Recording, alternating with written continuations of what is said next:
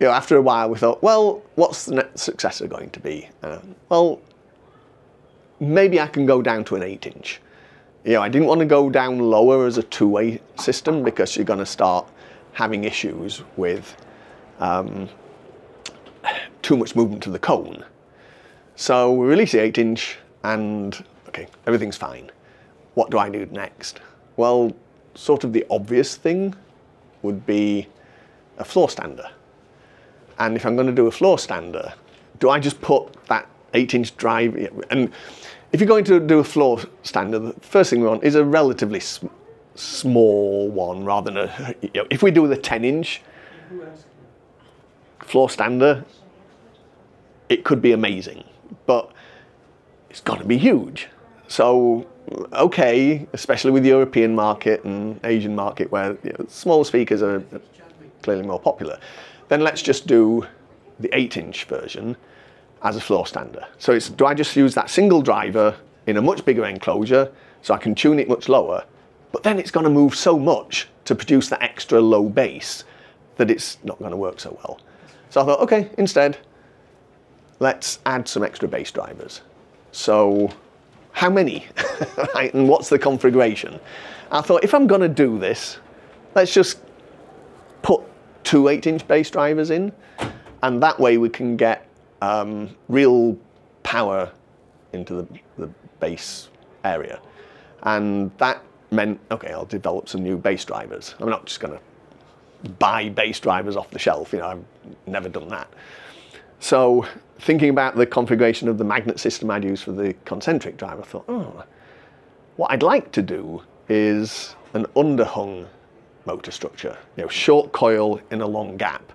Most drivers, and particularly for cost reasons, are long coil in a short gap.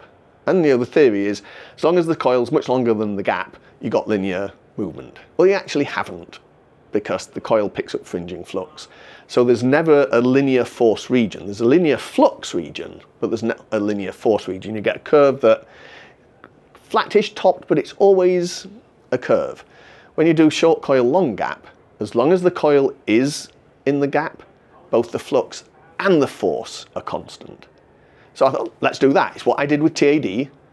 All my bass drivers with TAD were that configuration. But I thought, well, I did this double magnet system, and when you do short coil long gap, it's difficult with a single magnet to get enough flux in the gap. So let's do 2 magnets, but they need to be oppositely polarized, just like I do with the concentric, which factories don't like to do, because you pre-magnetize the magnets, then you glue them all together in the structure, and they're either going to fly apart or go boom like that, and you know, so you have to build all these jigs to assemble it. But that's what we did, and now driving it from both ends, you get a perfectly linear flux and force through the gap. It also cancels a lot of the flux modulation. So it worked out really nicely. So that's what I did for the bass drivers, and then it needs to be in a, you know, a good cabinet. So this operates down to about 130, 150 hertz now. It's in its own separate enclosure inside the speaker. So it's kind of, there's a vertical brace running here and then a horizontal one there, so it divides that off. And then each bass driver is in its own separated enclosure with its own vent, and both, you know, equal volumes for each bass driver, equal port tuning, and they just run in parallel. They are higher impedance run in parallel. The overall impedance is a bit lower in the bass than the SourcePoint 8 itself. That was like a minimum of 7 ohms. But this is a minimum of, it's basically a 6 ohm speaker, a minimum of about 4.5 ohms, just at a couple of frequencies. And the rest of it, it's higher than that. So it's still relatively easy to drive. It's not a killer low impedance like some speakers get to be. Exactly the same sensitivity, same sound balance throughout the mid and treble, but now with the added bass oomph. And I must say, bass is good, right? It's tuned, yeah, exactly, bass therapy. Aha, I got some tracks for you. So it's tuned down at 32 hertz. So it's minus 6 dB at 32 hertz. And in my room, measuring it, and in here, we got really good, some tracks with 30 hertz in that just sail through. And I don't normally quote in-room response because that's a variable depending on the room. The standard would be an anechoic response so that you're on a level playing field. So it's 6 dB at 32 hertz.